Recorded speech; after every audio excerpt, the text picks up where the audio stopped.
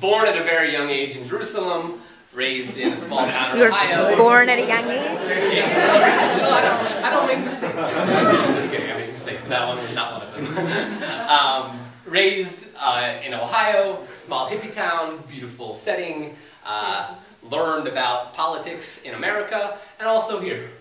Also, I was coming back and forth here, always felt this connection to here, trying to understand what my connection was to this place. And so, after graduating college, with a number of these gentlemen in the room tonight, and women, I'm sorry. Gender neutral. So a number of these women in the room tonight.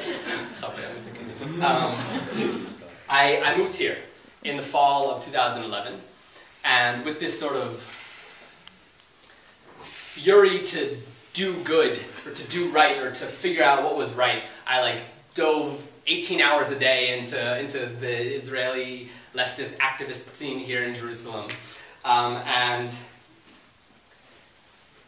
this poem was written during one of the first sort of campaigns I was involved in.